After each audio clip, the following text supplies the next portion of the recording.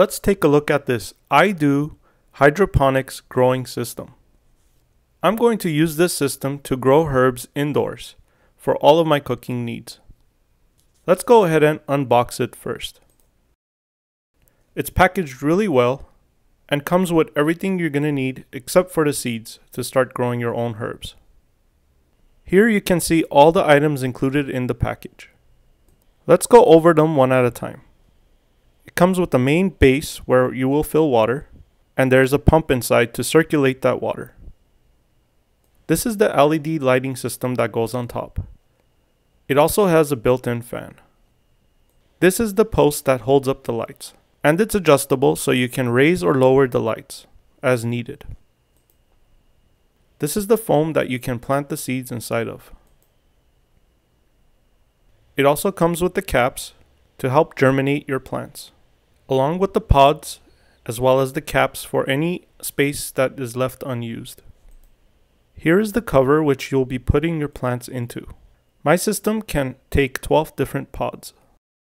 And of course, here's the power adapter and the plant food that you'll need to mix into the water. Okay, let's go ahead and start setting this up. First put down the base, then the cover, then the light post, and then the lights. Now let's go ahead and plant our seeds. I'm going to go ahead and use this 14 herb collection. It comes with all the different seeds I would like to plant, including dill, basil, and even parsley, and many more.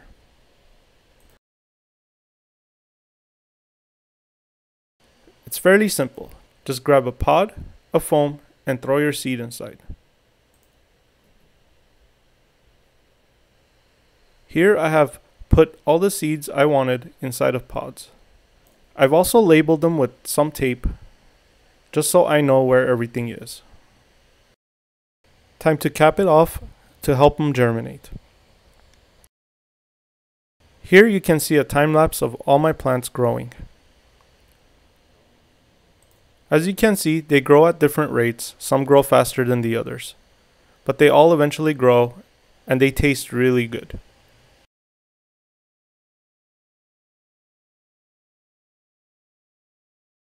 Thanks for watching. I hope you enjoyed this video and I hope you found it informative.